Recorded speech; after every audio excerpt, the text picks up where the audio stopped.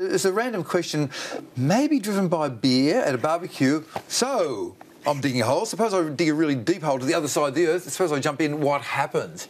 And so it originally started back in the 1880s, and a guy called Cooper in 1960 started doing some hard physics, and he gave us the standard answer, which everybody knows is 42, so it's 42 minutes. So you jump into a hole, and you appear on the other side of the Earth 42 minutes later, and it's a coincidence, a nice coincidence that this fits in with Douglas Adams, that the answer to the life, the universe and everything is 42 minutes. The trouble is it's slightly wrong.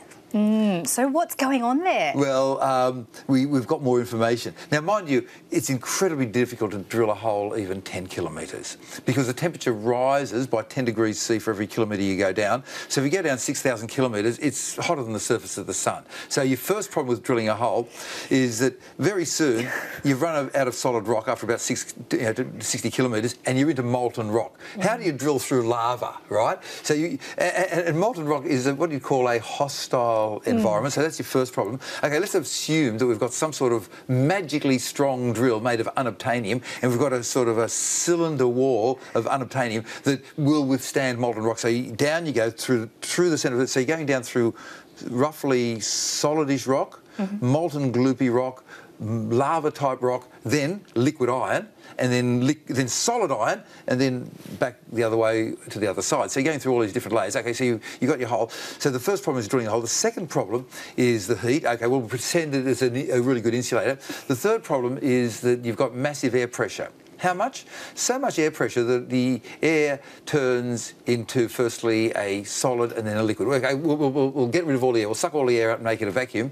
Okay, the third problem is you run into the Coriolis effect, which is because the Earth is spinning. Right. So, for example, in war, if you're firing guns on a north-south trajectory, you've got to compensate for the fact that the Earth is moving a little bit, and the Coriolis effect and the twist of cyclones. Is this to do with the way water runs on either the northern or southern hemisphere? Yeah, and that's actually been done at the University of Sydney and MIT, but that's another story. We might get that. And so, basically, if you don't account for that, by the time you're a couple of thousand kilometres down, you're rubbing up against the side with a sideways velocity of 1,500 kilometres per hour. Let's assume you're just doing it through the north-south pole, so you don't have to worry about that. Okay, so you've got your magic hole, and then you're wearing, there's no air in it, and it will withstand the heat, and you're wearing a spacesuit, and you're carrying your own air, and you just go walk, and then you start dropping, you start accelerating, going faster and faster and faster.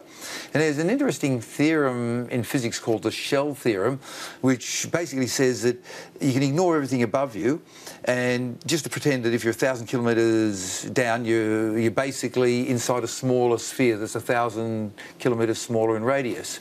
So, firstly, you've got all this much Earth in front of you pulling you, then this much, then this much, and this much. So you're accelerating, but you're accelerating at a decreasing rate.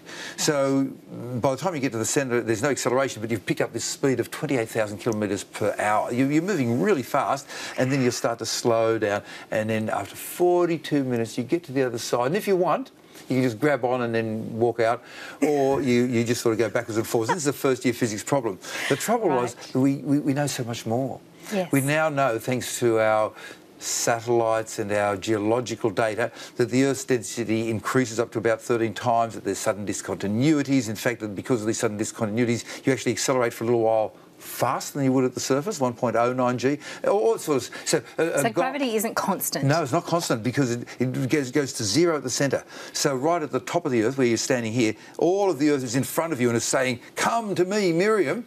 And when you're at the centre, half of it's saying, "Come to me," and the other half saying, "Come to me." So you're just floating. And when you're sort of in between, you got most of the Earth sucking on you, and a bit in that way, and some of it's sucking back. You know, so the acceleration is changing all the time. Could be a bit of a bungee effect there. Yeah, it is. It's exactly a bungee, and you go backwards and forwards on a bungee effect, like what they call it, to be sciencey about it, they call it simple harmonic motion. And the guy called Alexander Klotz at McGill University decided to say, well, let me incorporate the new data, and the new data then says that, unfortunately for Douglas Adams, it's not 42 minutes, it's 38 minutes and 11 seconds, but we've still got the thing where, pretty consistently, if you go from Sydney to London, it's 38 minutes, Sydney to Newcastle, it's 38 minutes, Sydney to Perth, Sydney to anywhere to anywhere is 38 minutes.